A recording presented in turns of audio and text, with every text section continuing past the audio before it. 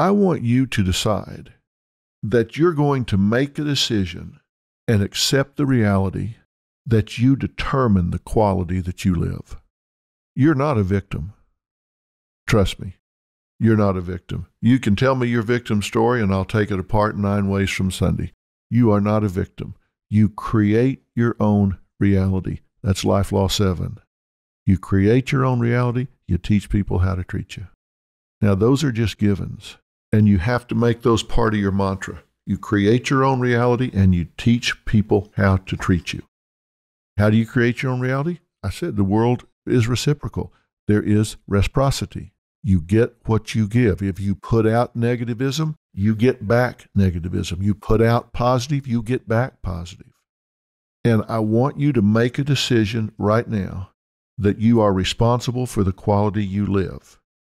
You know you better than anybody else, and I want you to do something for me right now.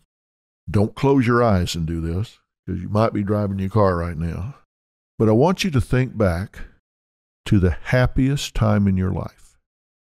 Now, I don't know how old you are. Listen to this, but I'm assuming you're an adult, 20 plus. Maybe you're 30 or 40. If you're 45, you've lived 16,425 days. And out of those 16,425 days, I want you to think back to the happiest time in your life. Was it when you were a kid? Were you 8 or 9 or 10? Was it when you went to college? Was it when you got that first apartment on your own, that first job? Was it the first time you fell in love? Was it the first time that you really felt like you were independent? Was it the first time that you felt like you really belonged somewhere? That you were accepted by some group of people? What was the happiest time in your life? I want you to think back to that time. If you need to hit the stop button for a minute to think about that, do it. Because I want you to have the happiest time in your life. And I'm going to ask you specific questions about it. So it can't just be, when I was younger. No, the happiest time in your life. Okay, you got that in your mind. If you hit pause for a while, it's okay. If you got that in your mind, when was it? Specifically, when was it? And what about it made it the happiest time in your life? What was going on? You were younger, but did you feel acceptance? Did you feel powerful? Did you feel success? Confidence? The number one need in all people is acceptance. So I'm guessing at that time you felt accepted. You felt like you belonged. But what else about it? See yourself at that time. What did you look like? What did you wear? Was this a time that you were wearing shorts and flip-flops and T-shirts and going to college? Or did you feel good because you were putting on nice clothes and going to work?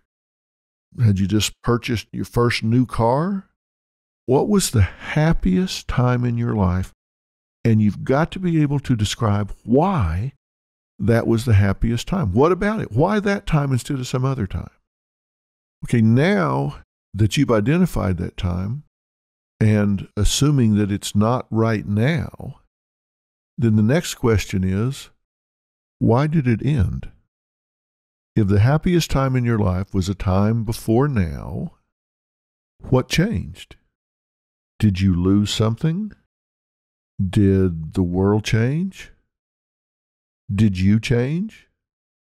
Did somebody do something to you? Did you just get used to it where it lost its buzz or its sizzle? Something happened. I mean, based on results, based on reality, there was a happiest time in your life, and it had a beginning and an end. It was a phase. Maybe it lasted a month, maybe it lasted a year, maybe it lasted 2 years, but what was the happiest time in your life? And it's not now, which means it ended. What changed? What about you changed? What was taken away? What was lost? What is now different?